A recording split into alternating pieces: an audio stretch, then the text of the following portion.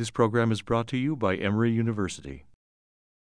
Good afternoon, and my name is Paul Wells, as Jim said, and I guess I'm to blame or credit for the blame for the title of this session, and it was something that I threw out in conversation with Jim, one of our telephone conversations over the last couple of months.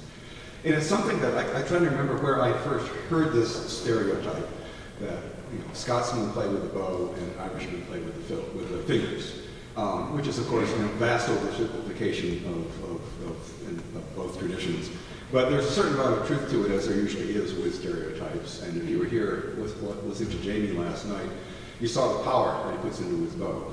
And that certainly is a characteristic of much Scottish fiddling, particularly modern Cape Breton fiddling, tradition that I'm quite fond of. And Irishmen will play, will accentuate the finger ornamentation. But there's a lot of very wonderful Irish music out there, particularly that played by some older players, and certain styles, where there really isn't all that much ornamentation. So, take your stereotypes for what you will. I don't know about Appalachian fiddlers. They don't use either the fingers or the bow, right? But if there's only occasionally. Occasionally. If you heard my talk this morning about the growth of regional repertoires of fiddle tunes, certainly what grew up in different areas was different ways of approaching the fiddle, different ways of playing the instrument, and that's what we want to get at here today. I don't know, maybe some of you are more familiar with one of these styles than the other, or maybe they're all new to some of you. But people who have listened to a lot of fiddle music can usually tell in the first few notes, oh, that's an Appalachian old-time guy, that's an Irish fiddle player, that's a Cape Breton or Scottish fiddle player. And I would hope we could get these guys to show you some of the things that they do that give their music, give their fiddling that distinctive sound. It's something that's relatively easy to hear, but often very difficult to articulate and understand just what it is that's going on differently. So why don't we just go down the line here and let everybody play a tune by way of introduction, and then we might get into some more points of detail and nitty-gritty. So, Alan Jabbour. So, well, here's how I play Hoplite Ladies, which we talked about earlier. You talked about, actually, as a tune that's played in Scotland, where it apparently originated, and Ireland, which apparently picked it up quickly thereafter, and in America especially, well, actually all regions of America, yeah, right. But in the South they call it Hoplite Ladies or other names like Uncle Joe or whatever. I'll say parenthetically that names of lords and ladies didn't survive the transatlantic passage very well in the South, especially, where lords and ladies didn't seem an urgent thing to evoke.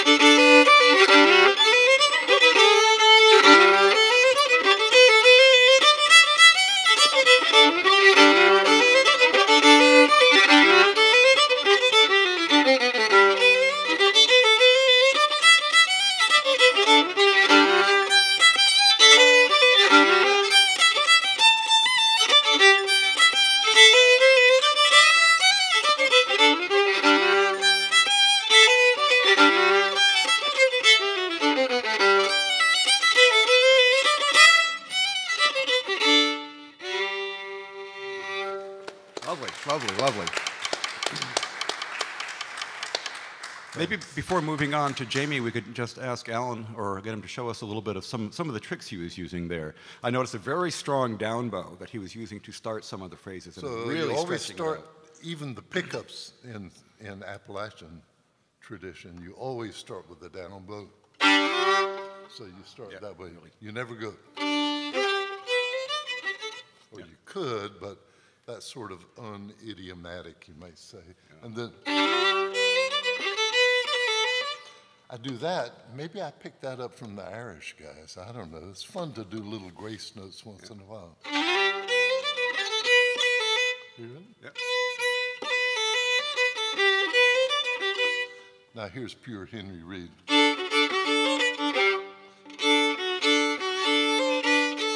So the bowing pattern is 3 separates, down, up, down, and then a slur, 3 notes in 1 bow stroke, up bow, and then 2 more separate. So you're breaking up 8 into 3, 3, and 2, which is the classic American syncopation pattern. You can get this from me. It first appeared in fiddling. Anyway, that pattern is very common in Appalachian fiddling, and many people think it's an African-American thing from jazz to do that syncopated pattern, and it kind of is, but it appeared a century earlier than jazz and ragtime and blues and all those things. So you can't say that if it was an African-American contribution, it came because African-American fiddlers were part of the blend along with Irish and Scottish and Lord knows whatish fiddlers who created in the late 18th, early 19th century the Appalachian style, what we think of as the old Appalachian style. And that style isn't descended from styles in the British Isles.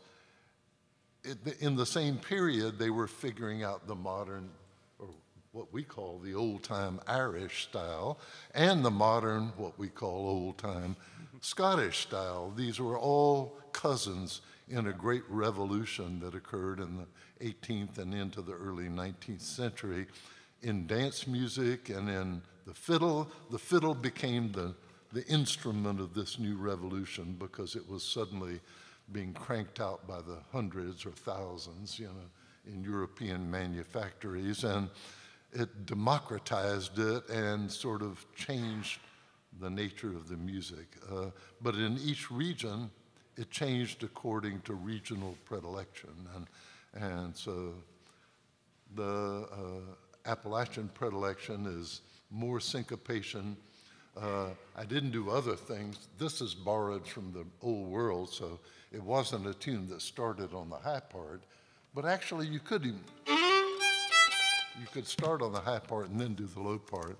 That would be hyper Appalachian, but typical Appalachian, especially in Appalachian created tunes, is to start on the high part and go down to the low part. All right, I'll hush. One other thing I might add before moving on is that Alan mentioned, possible influence from African-American fiddlers. And it's probably a good thing to point out that historically there were tons of black fiddlers in the States, in the colonies and in the States. They were presumably taught their music by their white masters. But if you read diaries and travelers' accounts and local histories and such, just, reference after reference after reference to black fiddlers in areas from New England to the South. So this was not unusual at all at the time. And one more thing I'd like to have you demonstrate a little bit. You were doing a lot of sliding into notes, particularly hitting unisons or clusters. Yeah. So classic Appalachian technique to create a unison, which is the same note on two strings, to emphasize it. And of course, it's never perfectly in tune, which emphasizes it even more. Better if it's not. So all the better. But typically you go into it with a little grace note. So not just, but.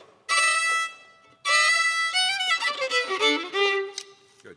Oh, one more Henry Reedism.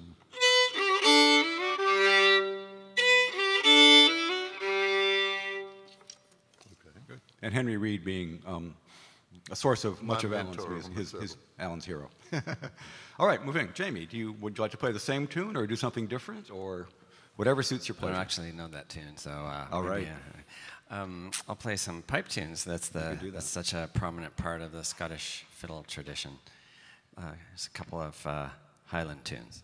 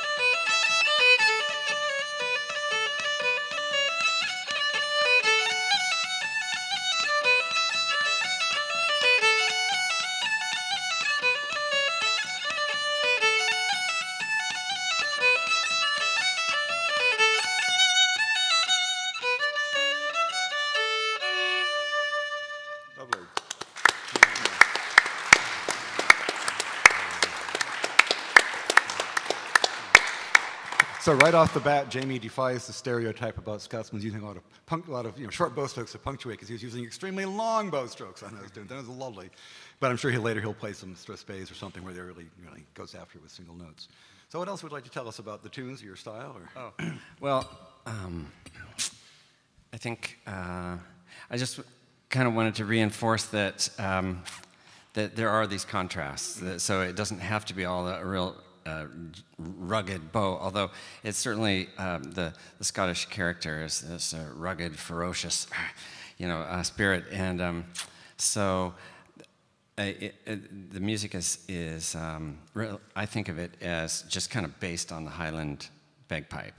It was only later in the sort of I suppose after Battle of Culloden, really, when the sort of English Baroque started to pervade Scotland, and it was in vogue to play violins instead of Highland pipes, So all of a sudden, then sort of this slightly classical sound came in, and then you can actually play a lot more notes on the violin than you can with a Highland pipe, which is they can only do 9 notes.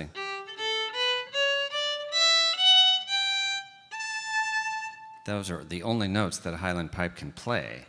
And so because of that, also because of the character of the pipes is very crisp, going from one note to another. So then the ornamentation and the shape of the melodies that are devised are often quite angular, because they sound very crisp and poppy and so later on, when the pipes weren't emulated as much, because for a while there the violin or the fiddle was king, and so then the melodies changed up a bit. But if you're actually imitating the pipe music, the pipes don't have a bow, right? So then they have one stream of air, and so then that would be the one long bow, And the problem, of course, is when you get to a place in the tune where there is more than one note in a row of the same pitch, as for example, three notes. We just changed the bow, but pipes don't have a bow, so that's where you would do.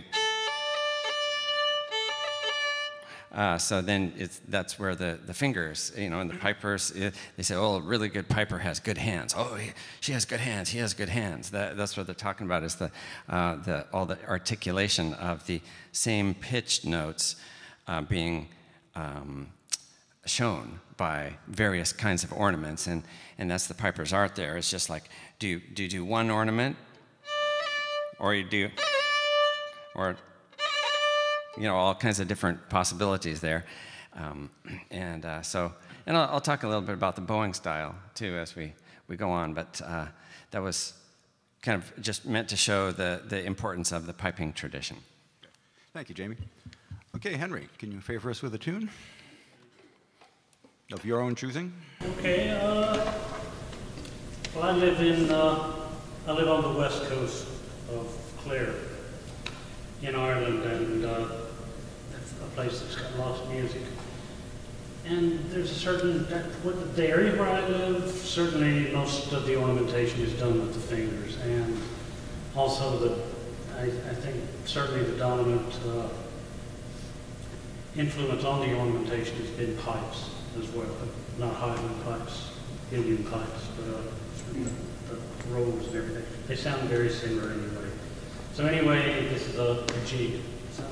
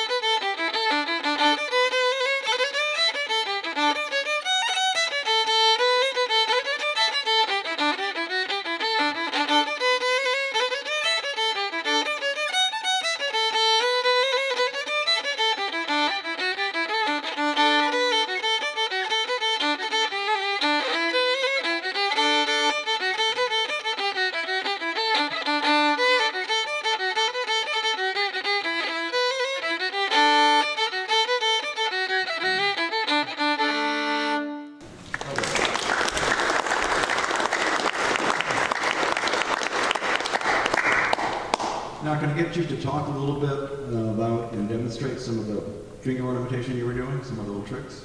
Okay, well, most of the, primarily it's rolls that I would be using. So if you can, say if you do a roll on the first finger, you split, you actually, the next note will be a third up, so you get a real throaty.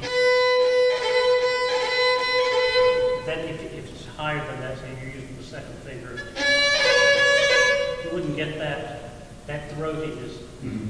But you know, you do what you can do. I wouldn't. What was I going to say? I mean, there are people that have a huge array of roles. One that I'll mention in particular, and I don't know, was he ever here? Was James Kelly ever here? Oh, yeah. Yeah, well, if you want to hear somebody who's got upside down, inside out, every way a role can be played. He's a guy who lives in Miami, but he's from Dublin originally. Fantastic fiddle player.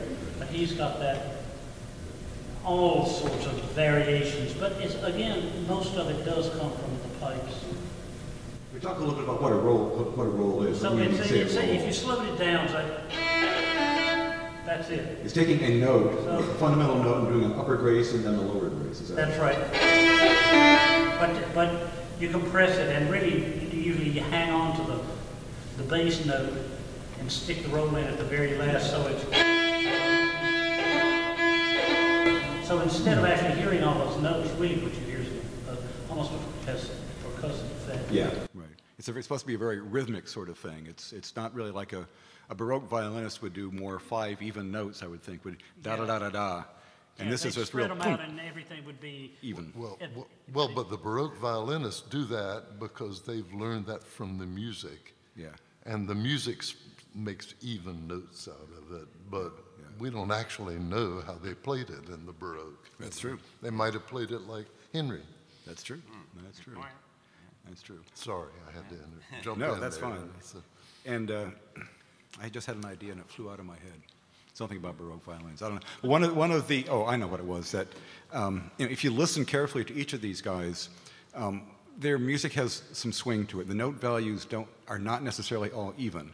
They tend to, I would think, correct me if I'm wrong. They're definitely not, no. Yeah, I mean, there's more emphasis and a little more time on the first note of a group of 3 or 4 or something. So you go da da da da da da, not da da da da. It's not Vivaldi, you know. It's not a machine gun. It's not a machine. And if you hear a classical violinist say, "Oh, well, I can pick up this book of fiddle tunes and play these tunes," and they're not that hard, they'll come out very even, and it won't sound like fiddling. It will sound like a violinist playing Vivaldi or something.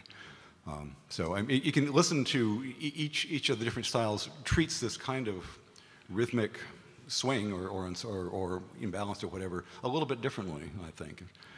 But it's one of the things that really distinguishes fiddling as a world from classical violin playing. It's that danceability that gives it real punch and real drive. I noticed that when Jamie was playing, a lot of his rolls, I mean, they're almost note for note crowns. You know, they're very accurate. Whereas the stuff that I'm playing, almost all fiddle players in Ireland anyway would have the sort of ornamentation that I was using. It's universal almost, you know, everybody plays. I mean, you wouldn't hear many players that would be so precise. I mean, that really was dead on, you know, maybe Sean Keane would do it, you know, but not me, you know. So it's become, it's just been incorporated into the music, and people don't really think of it in terms of, well, here's some, people talk about pipe tunes, or that's a great pipe tune or something like that. But if you don't think that way when you're actually playing. Jamie made a good point when he and I were discussing this earlier, that as he has said a short time ago, a lot of the Scottish fiddle tunes in the repertoire is shaped on the Highland pipes, which has a, they're an A, key of A, major most of the time. Right. You know, I suppose like after pipe makers have crafted the instrument over centuries, you know, the right length, the right spacing of holes, the right diameter, all that, they have come up with the kind of the classic Highland pipe, which is very brilliant. In fact, the ones that you hear out in the, let's say, the pipe band competitions or in the parades, those are a cranked up version of a Highland pipe, which it plays not an A, in fact, but it's that the pitch has been raised and raised and raised. So now it's a very, very sharp B flat, like it's 13 cents high of a B flat. And that's kind of been finally settled on as acoustically the most ideal proportion of the diameter and the length, and that to get the most power and the most brilliance. And EJ, who's a pipe maker, has made a Highland set that is in A so that I can play with him, you know, and other people can play. But even in A, it's still close to acoustically ideal, and therefore it's very brilliant. And so that brilliance has kind of affected the type of melodies that are devised. They tend to be very sort of like arpeggiaic rather than flowy, you know, the sort of the linear, melismatic kind of melodies that you get in the Irish music. Yeah. And the Irish pipes, the uilleann pipes, have a much wider range, wider compass than Highland pipes do. They can go 2 octaves or better. And the bottom note on an uilleann pipe is a D, which corresponds with the second lowest string on the fiddle, although the fiddle can go down to areas where the pipes can't. But that range of D on up to what is basically first position of the violin, you can play Irish music all day long and stay within that range, whether you're playing fiddle or pipes or flute, and any of the wind instruments, flute or penny whistle, kind of fall within that range as well. So there's a certain amount of, the music is shaped and driven to a certain amount by the technology of the instruments, I think, and the design of the instruments. Let's talk about tune types a little bit. Alan played what we would call a breakdown or a reel. That in Scots and Irish would call that Miss or Mrs. MacLeod's reel, and Alan called it, what name? Hoplite Ladies. And then Jamie played some marches, and Henry played a jig. Would you play many jigs? Would you play many marches? In the Appalachian tradition, not you personally.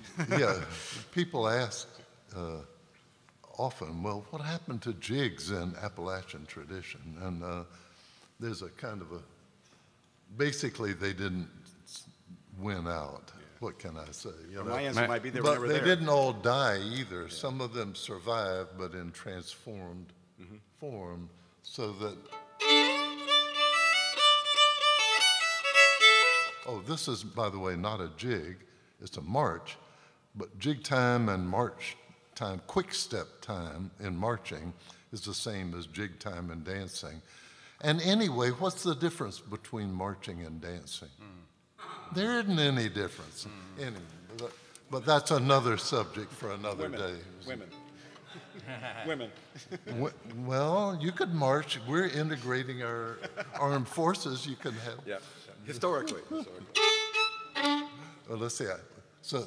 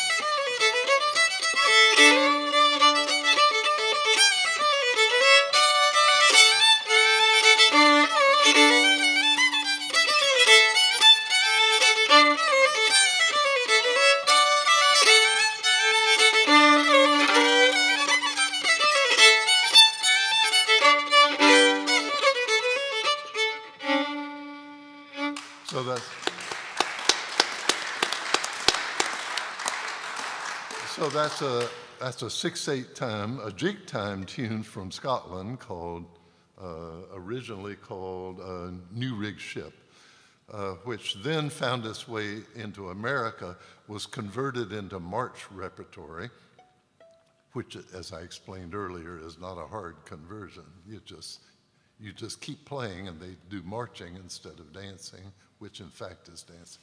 Anyway, but that conversion happened on many tunes, and I play actually several that I know in both 6/8 and in 4/4 time or breakdown time. So some of the tunes got absorbed into the general breakdown repertory, and some just died, because 6/8 time wasn't common anymore. In the South, after the Civil War, the 6/8, which was used mostly for those quick steps, well, the local militia got suppressed after the Civil War, and so the only reason I learned the one I just played you, which I learned as Chapel Hill Serenade, is in the name. These guys were good at marketing. They thought, we can't do marches anymore, we'll change the name. And so they called it Chapel Hill Serenade. This is not insurrection anymore. What could be more innocuous? And so, Serenade, so yes. I'm there. I'm through. No, that's fine. And would Henry Reed have played many 6/8 tunes? He didn't play me. He played a couple, just the conventional set-piece 6/8 tunes like Irish Washerwoman. Haste to the Wedding, something like Haste to the Wedding, I think he did play me. I'm just going to offer this about jigs not surviving in Appalachian music. Although I'm not a banjo player, never learned clawhammer, but I've spent quite a bit of time, around clawhammer banjo players and watching their technique. And with this, buck, buck, buck, buck, buck, buck, buck, there's a real physicality to the way that sounds. And it's my belief that the jig rhythm doesn't translate well in that type of motion. And so I think it's a banjo-driven historical issue. I usually don't say this out loud because I've got to live with my banjo players here, but I do think there's something to what you're saying. And I'll have to say that in Central North Carolina, I recorded one guy playing maybe that tune or some other 6/8 tune with his banjo playing brother-in-law, and the two of them played all the time together. And I swear the fiddle player was doing 6/8 time, their kind of 6/8, and the banjo player was going yut tuck tuck tuck tuck tuck tuck, and I thought, I can see who's going to win this match in the long run, So. A little bit of old-time surrealism there or something. And on the question of jigs, I might question whether, people say, what happened to the jigs? I might question whether they're even here very much in the first place, except in military use, fifing and drumming and marching and whatnot. And the word jig was also used in the minstrel stage and elsewhere for a 2/4. A very highly syncopated. Right. Yeah. Jig is one of those words that's got just lots of different musical meanings. Well, it's Geige in German. Jig. Jig in French. It means something different in all those languages. Yeah. Jamie, your turn. Amaze us with something, though. Well, it might be appropriate to give you a little strathspey, which is really you can really see why there would be a stereotype of the Scottish fiddlers using the bow a lot, because although pipers do play strathspeys, obviously, but they have a kind of a different take than how fiddlers generally like to play them, which is more choppy. And so pipers get the choppy effect by tons of decorative notes played very, very fast and smashing together, making an explosive sound. And so many of the Highland-based tunes are either in A or some nearby relative of A, but so then D, B minor, etc. But A is not the best note on the fiddle to play a really crunchy, explosive finger-based ornament, because it's an open string. You can make an approximation, but on the pipes, their A ornament down there is just ferocious. It's just great. It's just, and so fiddlers have sought to come up with something, and it's generally they've used the bow instead. So you have and just really lay into it big time, and still it's not as good as the pipe version, but. So that's what pipers do with strathspey. So I'm just actually going to play a strathspey showing a lot of bow strokes, which would be the typical way most Scottish fiddlers might approach it. Oh, by the way, the foot tapping pattern is really important to notice because you can always tell a person who hasn't been raised with a good long tradition of playing strathspeys or Highland music because they'll typically tap their foot da, da, da on every second beat, just as you would in a reel or a march or any popular music. You know, it'd always be boom, cat, boom, cat, boom, cat. Backbeat would be the cat part, and then so so then you know when I play with guitar players, let's say, and it's like, oh, let's play a strathspey, and so when they're doing like da da da da da da da da, it doesn't know Scottish music. Because it's always on the beat, because that's how dancers dance a strathspey. It's very, very pronounced. It's like a stamping machine. Ta, ta, ta, ta. So then you watch their feet next time when you see somebody play a strathspey.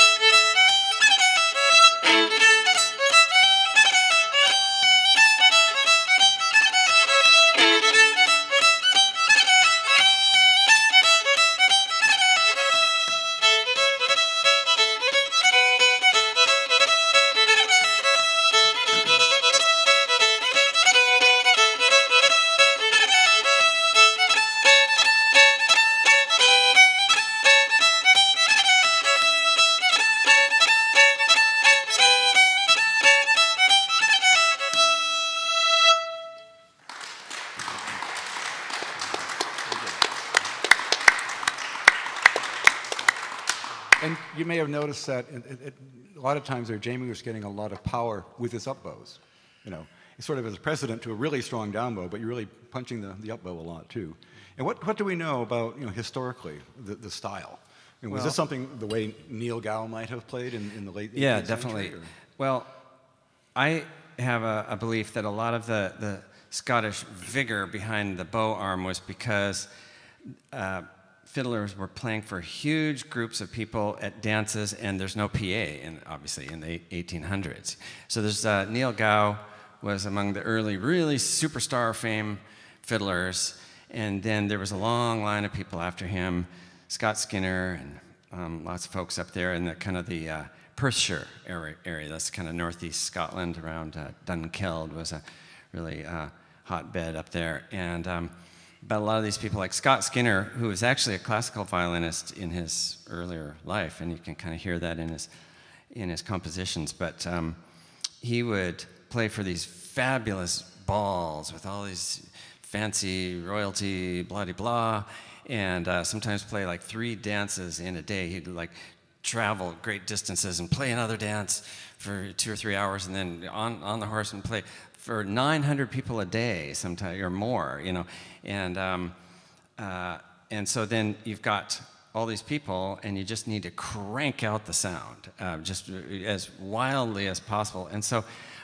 yes, a big down bow, because you've got gravity to, you know, help you with a real strong sound, and then on the up bow, it got to be known as the driven up bow. So you'd do a crazy hard down bow, and then you'd curl in 2 or 3 notes into the up bow. So you'd have like, how about maybe I'll switch tunes. You'd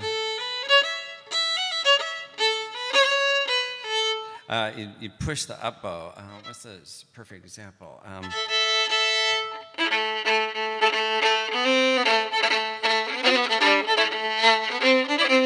where you kind of give an extra nudge on the up bow to kind of kick the beat as much as possible. And you're also doing a lot of very fast single bows on that suspect you played a while ago, playing a group of what would be 4 16th notes or 32nd notes, depending on how you... Yeah, well, there's and using a bow for every one of them. Right. The bow stroke. For the classic Scots snap, I suppose, you'd have like, you just have that down up, you know. And then if there's a pickup to the Scots snap, you'd have, how about,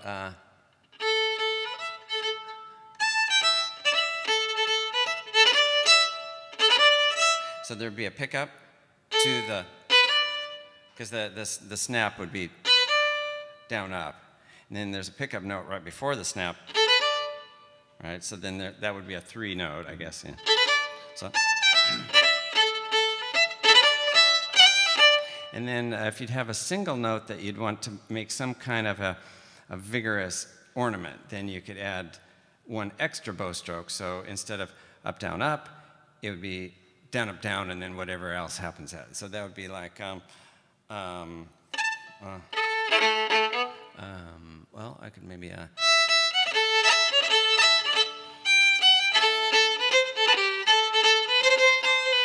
yeah, where you have, several strokes in a row. Yeah, good. Henry, could you talk about some of, I'm sorry, did you have a comment on it? Do you ever do a snap, a Scotch snap, up, down? Because I never do. Right, I never do. I haven't actually. It's interesting. It's not random. You just never do it that way. Yeah. It's always down, up. Yeah, because you're using gravity to help you with pulling the arm down. I haven't actually. Might be interesting to make a survey if there are any Scottish fiddlers who do them on the up. Because there are up-driven fiddlers. I see it all the time in Irish music. There will be people have a really great groove. Like Kevin Burke is a. I haven't noticed yet whether you're an up-bow-driven or a down-bow-driven. You're a down-bow-driven, but Kevin Burke is quite up-bow-driven, and there are a few around. It's really interesting. It's still very rhythmic, but it just happens that that's kind of what they prefer. But I don't know about Scottish fiddlers. I don't think I've ever seen anybody do it on. Maybe such fiddlers never do a Scotch snap, so maybe there's no Scottish fiddlers then. Well, if you, like around Donegal, you hear a lot of playing that's quite similar. There's a huge Scottish influence around that area, and that's very much bow-driven, and they play Strathspey space, and nowhere else in the country does it. But up around Donegal, there's a really distinctive style, and they don't.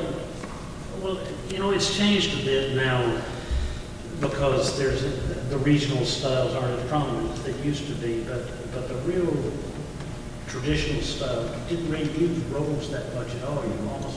Almost everything was done with the bow, and they use double stops a lot, which is something that you don't hear. But Kevin, the thing they carry, and a lot of that, they rely on kind of a swing, a real kind of a lyrical feel to their music. There's a lilt to it all the time, and that's why it's not so prominent. They're not looking for that real hard drive sound, but they get a really nice, beautiful rhythmic sound. They just don't have to kick it so hard.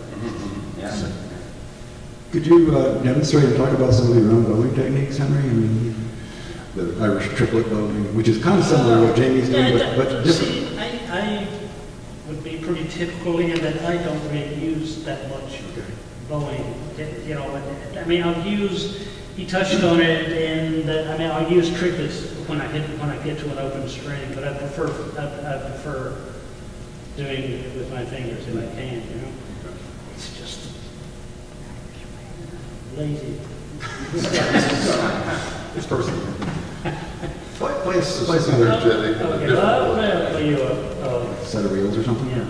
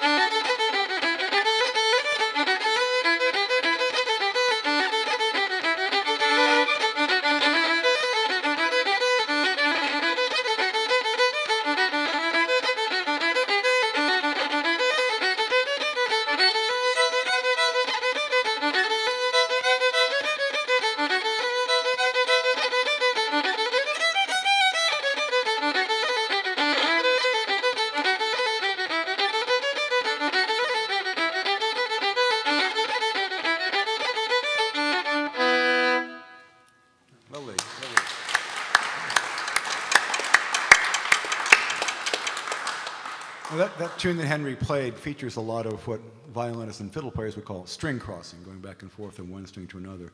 I noticed you were doing a lot of that with single bows. Would you ever do it more with putting more notes into a single stroke to Not so because much, some players do. But people have different ways of doing it. You know, I do it because I like it, and that features in Irish music an awful lot, that sort of.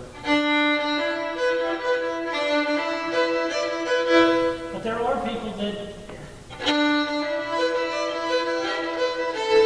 Kevin, for instance, would be a real good example of somebody who breaks it up, slurs into the note. Yeah. And Tommy Peebles is another person that does, you know, has a really unique bowing style and uses. But most players use a combination, just like all fiddlers. You know, you don't actually, it's not calculated. Yeah. And it depends on what the setting is. Sometimes There are conventions, but there aren't rules necessarily. Yeah, There's not rigidity to it. yeah, I'm sure if, say, in Appalachia, I'm sure that like it would depend on what the instrumentation is. But if you're playing, say, with flute players, for instance, you smooth it out a little bit more. You don't necessarily make it as percussive. You know, you know, everybody adapts to a certain degree. Like where I live, one of the main instruments is the concertina. It blends really well with the fiddle. But that would be very rhythmical, you know, or that's the way I play with it, you know, you wouldn't break it. A lot of short bows, you know, and not long phrases. But you adapt, you know, to whatever you're playing with, whatever the instrument. I think everybody does that, We all of that. Let's talk a little bit about the other instruments you guys might play with and how that might differ from area to area. Alan, I know you're touring a lot with Ken Perlman now. What would be, you know, your typical, or what might, you see as a typical or preferred instrumental combination? I love fiddle and banjo. I always have, and so I tend to gravitate toward it, and as long as the banjo player is happy, then I'm happy. But I like guitar too, actually, and banjo and fiddle and guitar are a nice trio. It's a fairly classic old-time combination. Well, but I've done it all. What can I say? And I think Henry's right that what you're doing tends to affect how you're playing as well. I did a record with Sandy Bradley on piano, and that probably affected the way I was rendering the tunes as much as Tommy Thompson, who was the banjo player for it. So, you know, a lot of the fiddle players also in the old days, I think, were affected not by who they were playing with, because often they were playing alone, but by the fact that they were also the fifer. We tend to compartmentalize history, and we imagine the fiddler as one person because that has a different role, and the fifer is another person because they have another role. But actually, in 19th century America, very often the fiddler and the fifer were the same person. And therefore, there was a kind of a natural influence stylistically in both directions, I think. That is, it influenced the fifing style. Perhaps we know little about that because we have so few recordings of it in the South, at least. But it probably affected the fiddling, too. Now, when Alan talks about playing with a banjo player, he's talking about a 5-string banjo player. I guess Ken's not here, but you probably noticed when Ken was playing last night, and he'll be playing later, there's a 5th string halfway up the neck. That is probably comes from the original progenitors of the banjo that came over from Africa, because there are some illustrations pretty early on, I don't remember the dates exactly, probably 17th century, paintings of slave musicians playing a banjo-like instrument with that drone string there. That's partway up the neck. And you mostly, in old-time tradition, you don't finger that. It just drones away. Sometimes people try to equate that with the drones from a bagpipe or something, but no, this is not a Scottish or an Irish thing. It's an African thing. Now, Henry, do you, upon occasion, play with banjo players? I do. And do they 5-string banjo players or 4-string banjo? 4-string only. No. They just, the 5-string banjo just doesn't seem to. Doesn't register. You know, so it's up there. Around where I lived, though, you wouldn't run into very, they were, well, maybe it's just coincidence, but they're not too many banjos. It's around all that. And the tenor banjo, the four-string banjo, is actually a product of the Jazz age. You know, there are earlier banjos prior to the, you know, the formation of the five-string that we know now might have had fewer strings, but they weren't quite this form of the tenor banjo, which is tuned usually an octave below the fiddle, at least in Irish music. And this was something that was developed in the early 20th century as a product of the Jazz age. Guitarists who wanted to be heard in jazz bands more, they kind of you know, came up with this kind of instrument that would cut through the sound of brass instruments more. And so that's a case, pretty clear case, where something has gone from America to Ireland, not the other way around. The tuning is the same, they're an octave apart. Is that right? Yeah, yeah.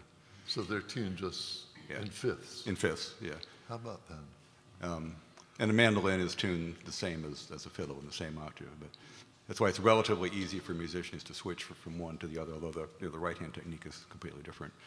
But, you know, the point I'm trying to get across here is that, you know, five-string banjos that are sort of part of the heart and soul of Appalachian fiddle music don't fit well with Irish music particularly. What about Scottish music? In terms of instruments played? Yeah, he wants you to use the mic. Sorry. I should give a quick footnote there and say that if you're Ken Perlman, your banjo playing fits very nicely with all kinds of fiddle music.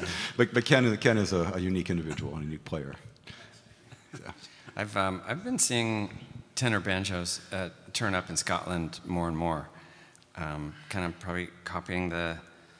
I mean, it's really beautiful. So I don't know how everybody feels. I love a great tenor banjo flat pick, you know, in Irish music. I think it's just a gorgeous blend there. And I suspect that other people in Scotland have kind of noticed that lovely blend. And so I'm starting to see that four-string tenor banjo flat pick approach showing up more and more as sessions in Scotland. We're approaching 3 o'clock here, so why don't we open the floor to questions, comments? First of all, I beat with my heel, not my toe. I never used my toe, and most Appalachian fiddlers and Southern fiddlers generally beat with their heel, not their toe. And so you're actually poised on the balls of your feet and your fanny. It's like a three-point operation here, you know. Fanny and 2 balls of feet, and then the heels are going up and down. And I tend to, once I get revved up, to use both of them, you know. And I don't use them in any calculated pattern, but I have a feeling it sort of amounts to a kind of a chaotic, rough bum chicka bum sort of thing, you know. But is the actual impact exactly on the beat with my fiddling? I don't know. You say maybe a little early.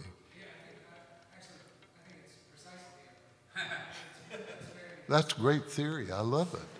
I'll have to, if somebody would just videotape me, I could study this, you know. So, and you're consistent. You know, when you feel the impulse footwise and when the impulse translates into an impact, or maybe different. And so maybe, but then I would have started even earlier, you know. I can't analyze it. It's a great question. Thank you. Jim. I had 2 disparate questions. One probably is directed towards Jamie. And you constantly refer to Highland pipes and Highland music, et cetera, et cetera. Is there a lowland fiddling tradition? Definitely, lowland. Well, that's where there was this kind of overlap of the English Baroque and classical music, and and nowadays we hear that sound in Scottish country dance. It's kind of the more genteel, melodious. So instead of the crazy, wild stress bay, for example, you'd hear more of a lyrical stress bay like this.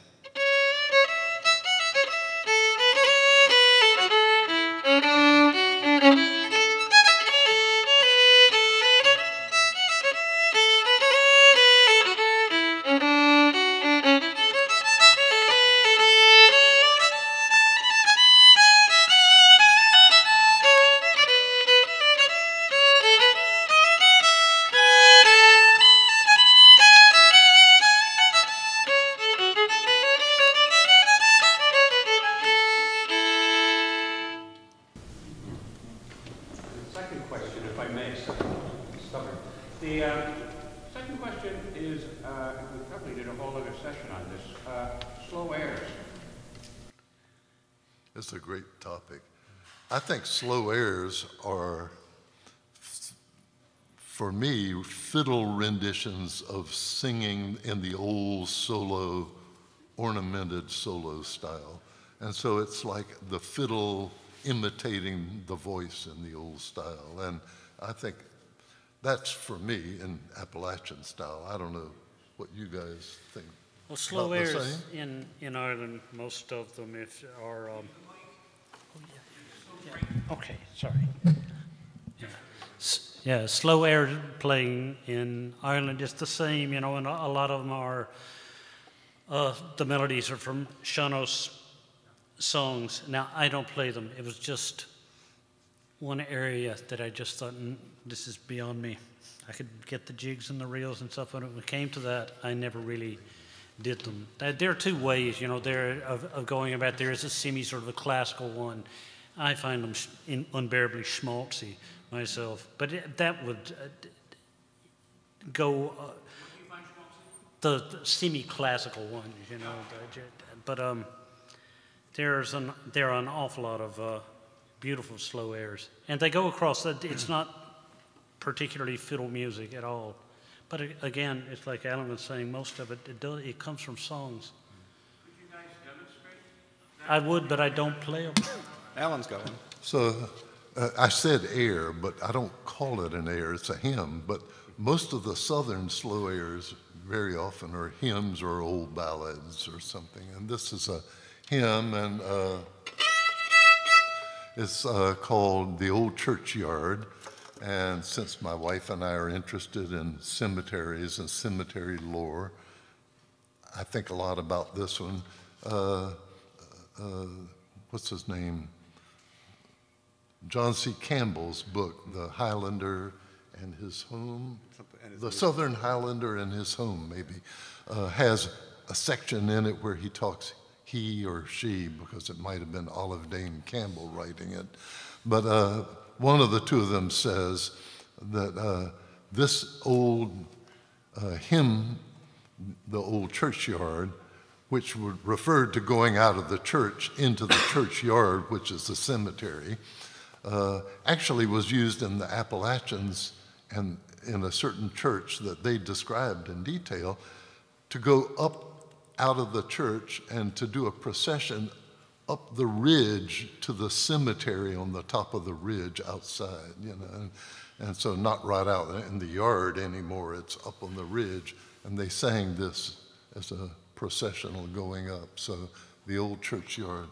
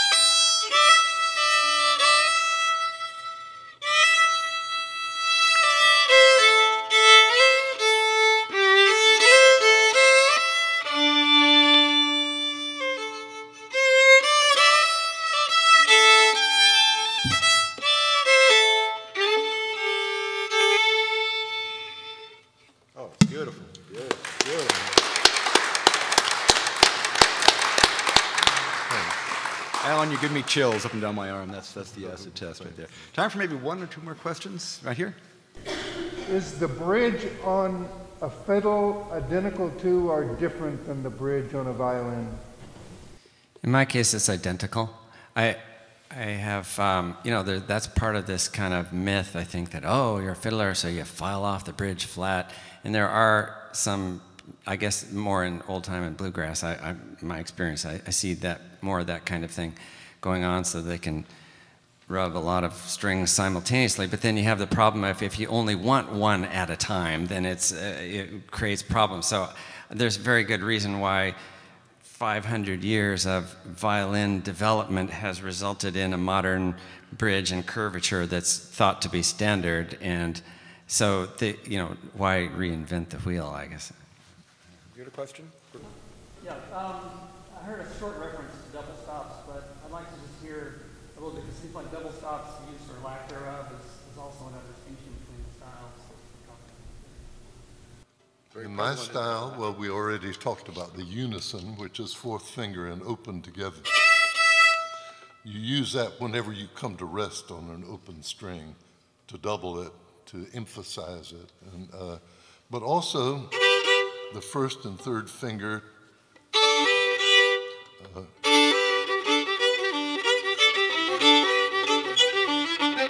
that's leather breeches, which is a famous, well, Lord McDonald's reel in Scotland. But that double stop is very common in Appalachian fiddling.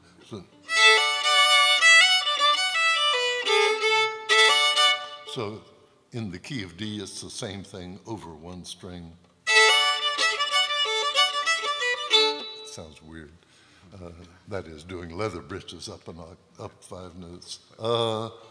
Others, those are the main ones.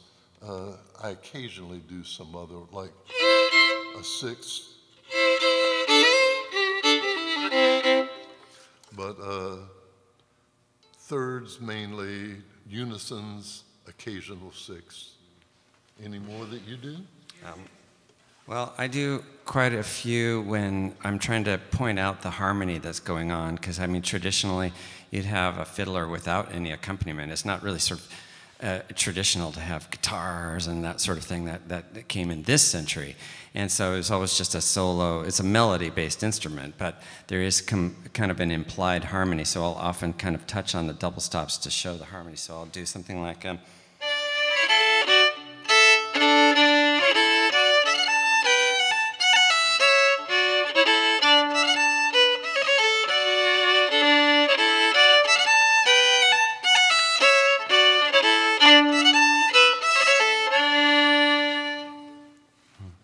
Henry, how about in Irish music?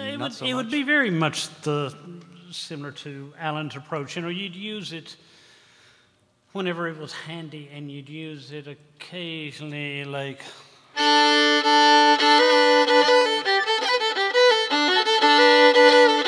Something like that, you know, or if you were playing an A, you would.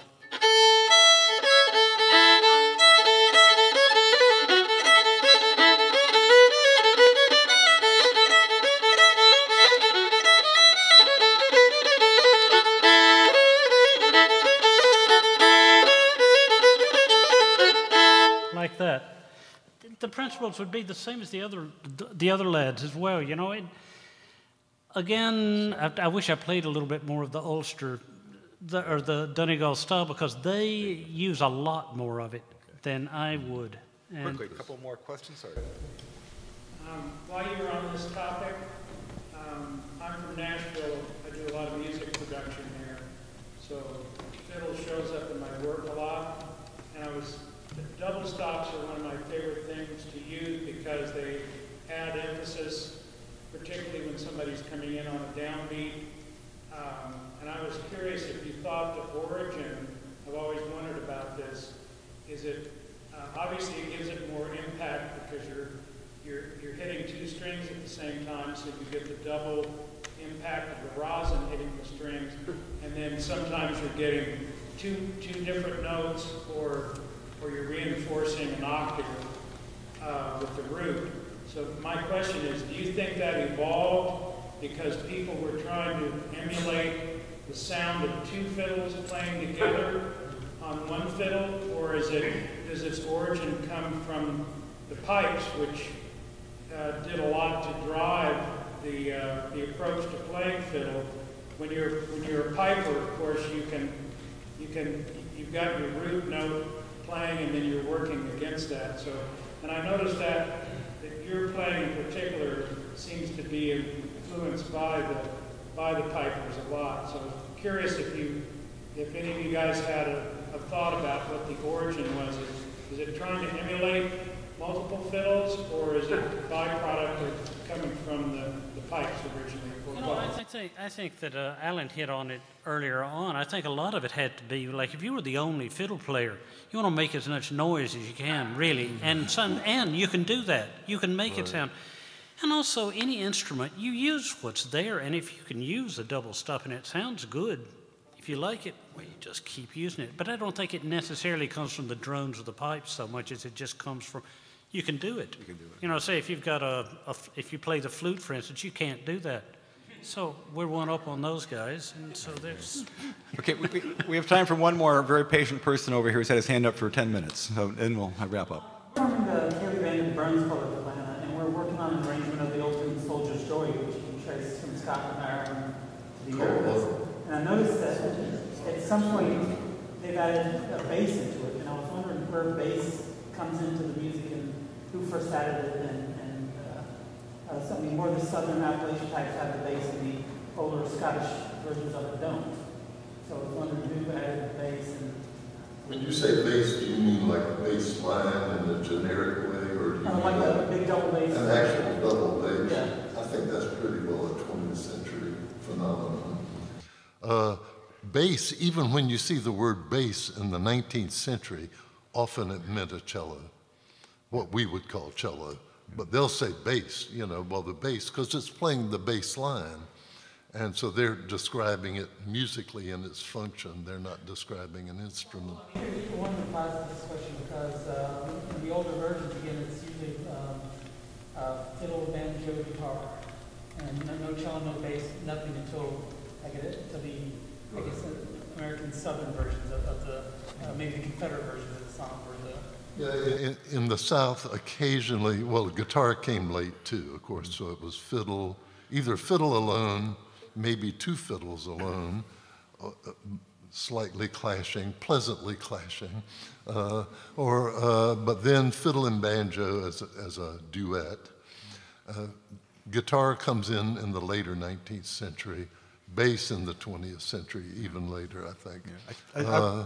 I'm sorry, go ahead. I'm sorry. I would just hazard a guess that it probably didn't start coming into country music until the 30s at least, because the 20 string bands like the Skillet Lickers and those sorts of folks didn't use a bass. I'm not sure if anybody's really considered the questions when it really came into country music, but certainly not before the 30s, I would say. There was a great fight.